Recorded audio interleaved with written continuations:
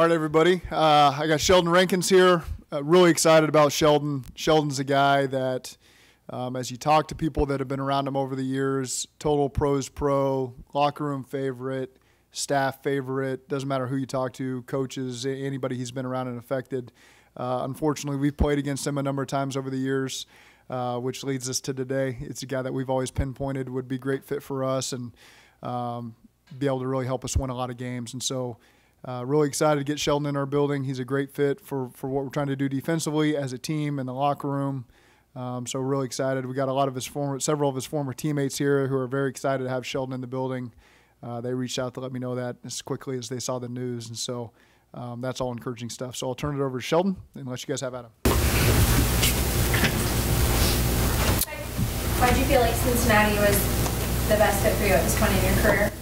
Yeah. Well, first I want to say I appreciate the Bengals for having me, want me to be a part of what's going on here, and I just felt like it culminated, everything I was looking for at this point in my career. Obviously, stability. A place that wants me and sees me, not only part of, the next 6-month plan, but sees me part of the future, and then a team that wants to win. A team that has everything right in front of it.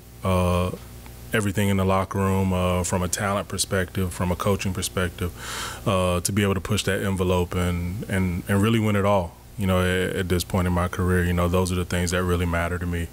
A place that feels like home, a place that feels like, a place that truly wants me and wants to, display my abilities, on the field, off the field, as a leader, as a player, and then a team that's truly capable of going and win it all. A few years ago, this team was in the Super Bowl, and we got all the makings to be able to make that kind of run again, so I'm looking forward to it. As Zach mentioned, you're reuniting with one of your faces. Trey, Vaughn, the third reaction. Yeah, for sure. Me and Trey, that's my guy. So, I always tell people, you guys have, watched Trey practice, and I'm sure seen him fight and do all that kind of stuff. That's who he was when I met him. At his rookie mini camp practice, I'm pretty sure he got kicked out for fighting. So that's, to a degree, I was, unofficially Trey's wrangler in New Orleans. So,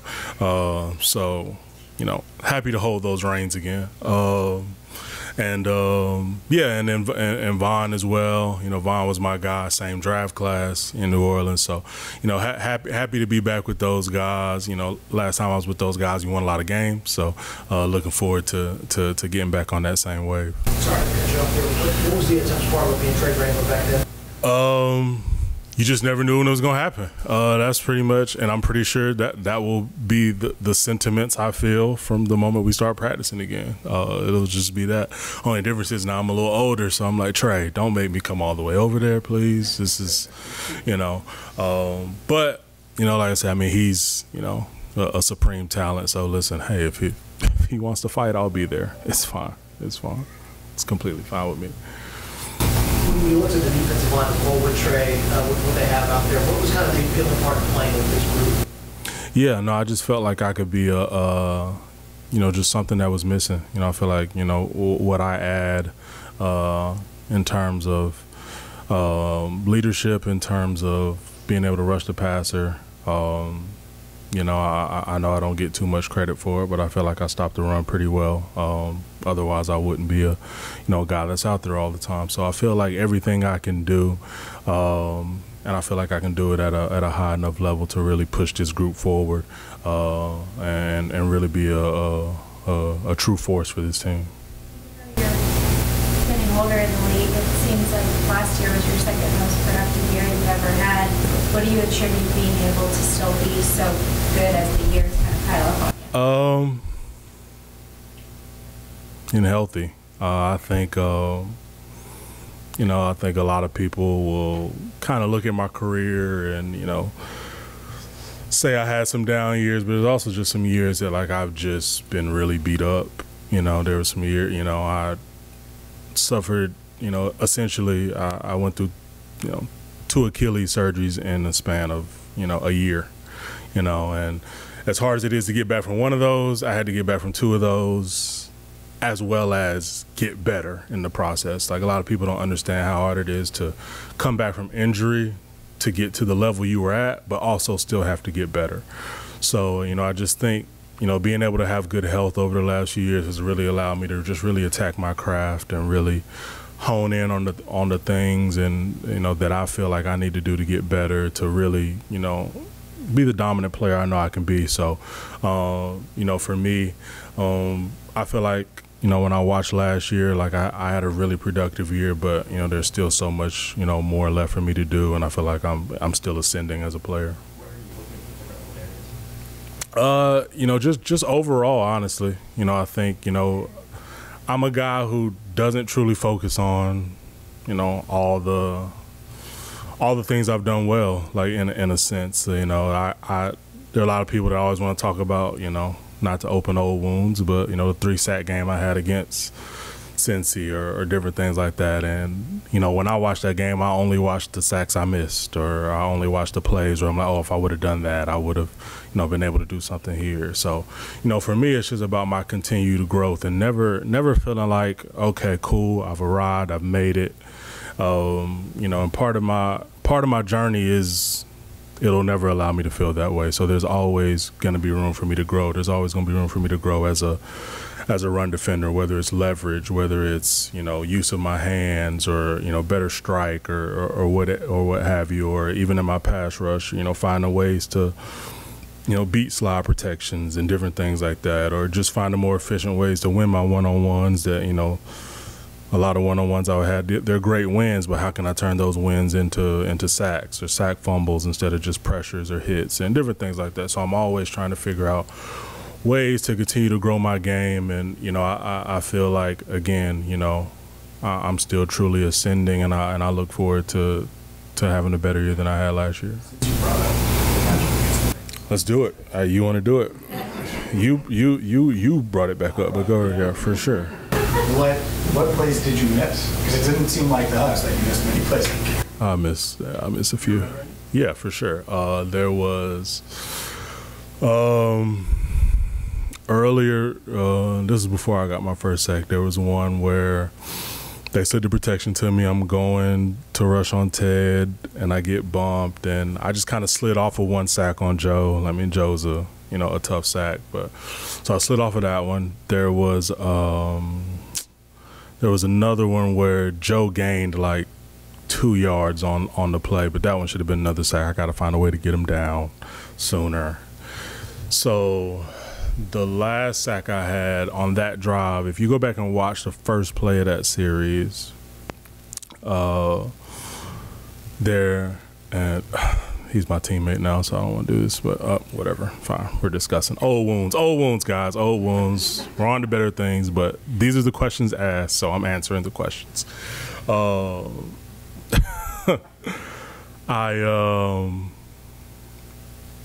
I beat Kappa with the stab club. So at this point, you know, again, he's my teammate now. We're good. I'm just answering the questions. After I've been kicking his ass all day, I was like, I'm setting up for like to win the game. I'm like, okay, cool. I know this move's gonna kill him. Sack, ball out, game over. Like in my head, I'm literally walking through this because it's gonna happen. So execute the move perfectly.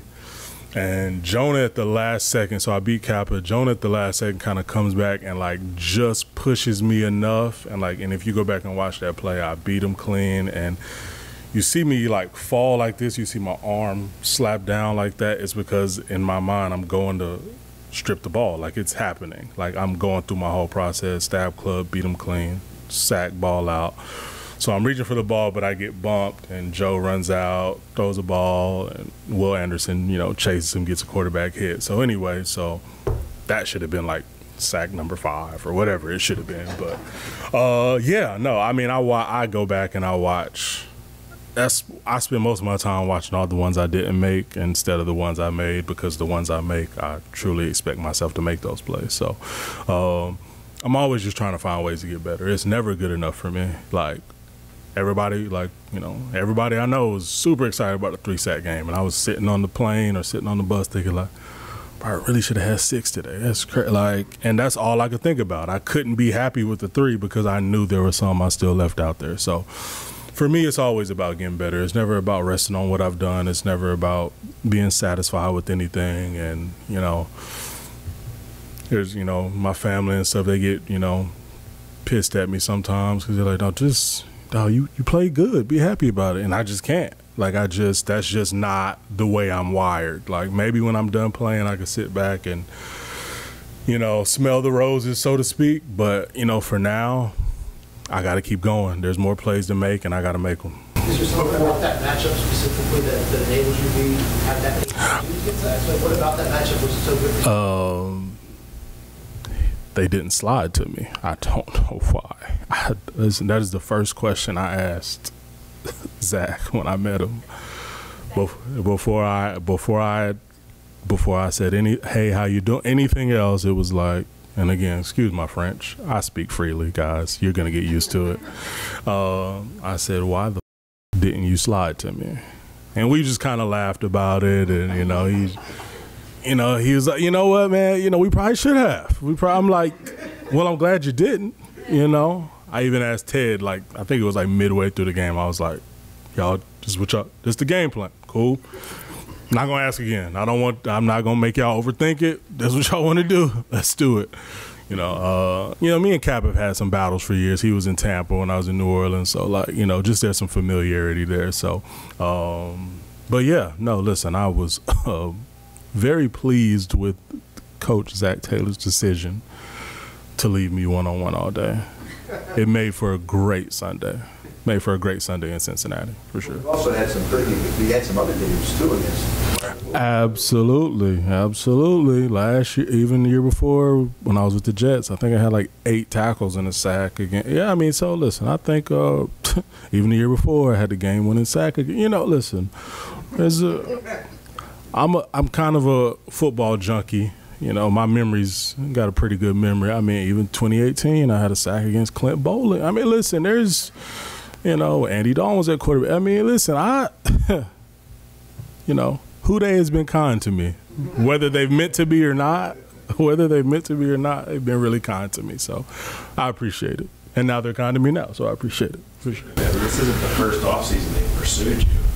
There were previous years where you thought you might end up here at any point? Yeah, when I went to the Jets, I thought it might have been here. Obviously we just couldn't get it to work out. But yeah, no, this isn't the first time they pick up the phone and requested my services, and this time it was able to work out. So their persistence paid off. It's like the girl, like, hey, I'm gonna just be your friend for now, and then.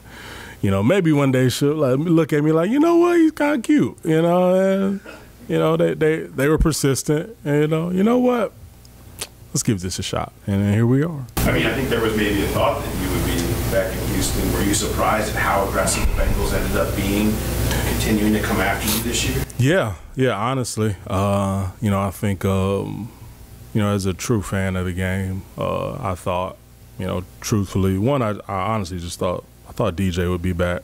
I'm just speaking honestly.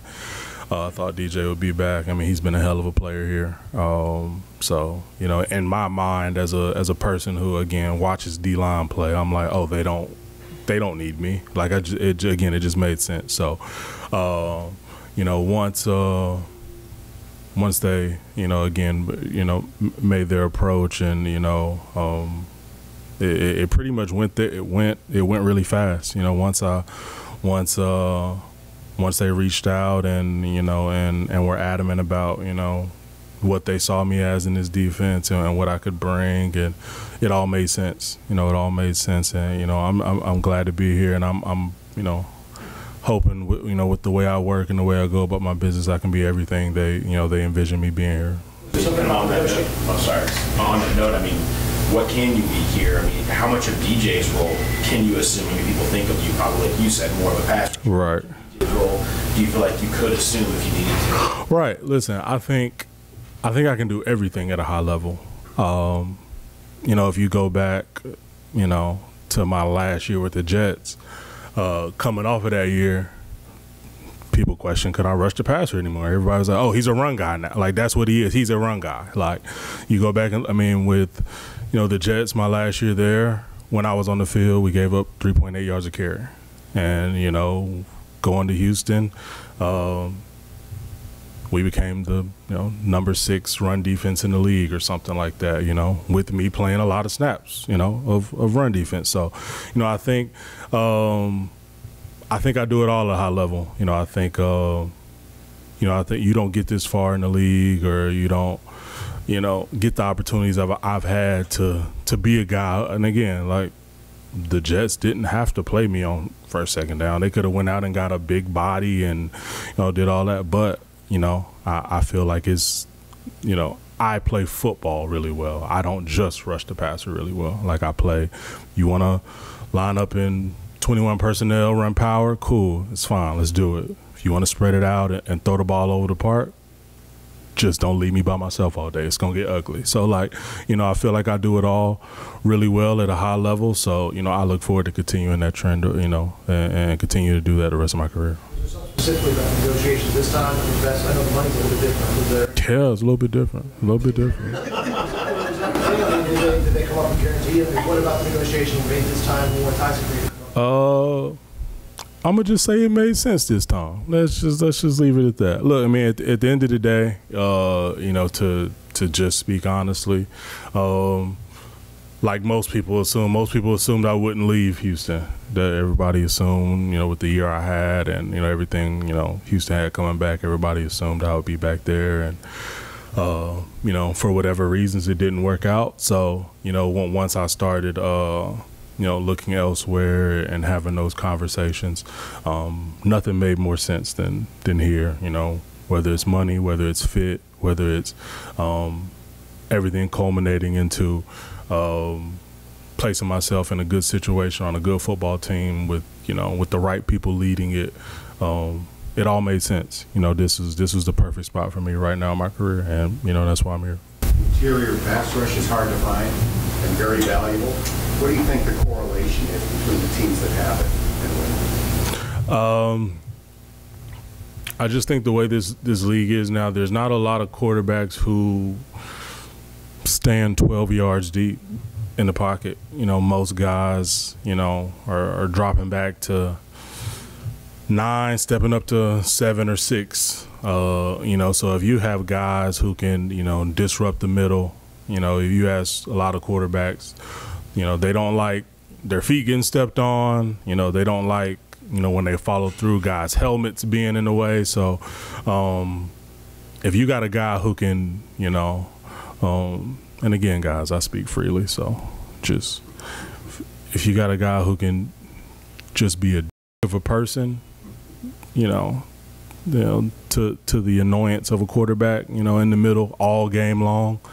It doesn't even have to be hits. It's just, again, if he's constantly having to, you know, take one hand off the ball to you know, push a O-lineman, you know, away this way to get his feet out of the way. I mean, that's just throws off timing, throws off rhythm, and he's human. At some point, it gets annoying. You start thinking about it. You know, it's just, you know, you know, all that little stuff adds up over, you know, over the course of 4 quarters, and, you know, being able to you know, wreak havoc. So if you got a guy who can do that, and I like to feel I can do that, then yeah, like I think it matters in the sense of, especially if you got good edge rushers, which we have here, it allows everybody else to kind of eat. It unlocks the key, so to speak. You know, when you got that pressure up the middle and that constant force pushing the pocket and being disruptive, it allows everybody else to eat. It allows guys to play coverage on the back end.